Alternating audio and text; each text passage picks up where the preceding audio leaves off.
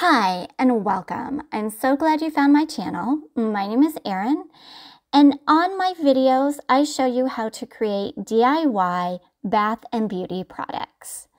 So let's go ahead and get started with this week's video. On today's video, I'll be showing you how to make a DIY herbal body oil. This is great for beginners and feels really soothing for dry skin. So let's go ahead and get started.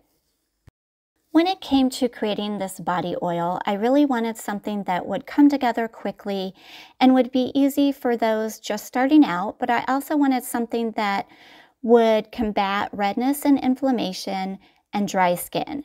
So the first ingredient that I will be adding to my beaker today is going to be grapeseed oil. Grapeseed oil is great because it contains vitamin E and it helps to hydrate the skin along with helping to reduce any redness or inflammation.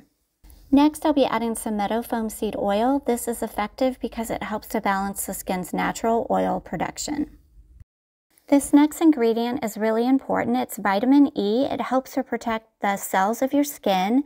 It's a great antioxidant and it helps to prolong the shelf life of the other ingredients. This next step I do for a few minutes just because I want to make sure that all the oils that I've added are nicely combined. Before pouring my oils into my container, I will be adding some dried flowers. The first one I'll be adding is lavender. Lavender is great because it helps to soothe irritation and reduce inflammation, but it also has a beautiful scent as well. Next, I'll be adding some rose petals. They're high in vitamin C and they help to retain moisture in the skin. And I do love the nice floral scent that roses have.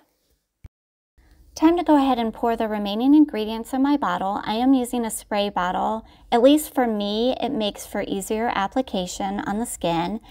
And then once I have finished pouring everything into my bottle, I'll give it a good shake, and that just helps to kind of break everything up and disperses it throughout the body oil. Here is the finished product, and what I like about adding the flowers to this is that each and every time I use it, it smells better and better. Once again, here is the formula for the herbal body oil that I created today, along with any substitutions. Now, as you can tell, there were only a couple of substitutions that I would recommend, but this end product turned out beautiful and I love the way that it feels. So thanks for watching, and if you'd like to see more DIY formulas, don't forget to like and subscribe.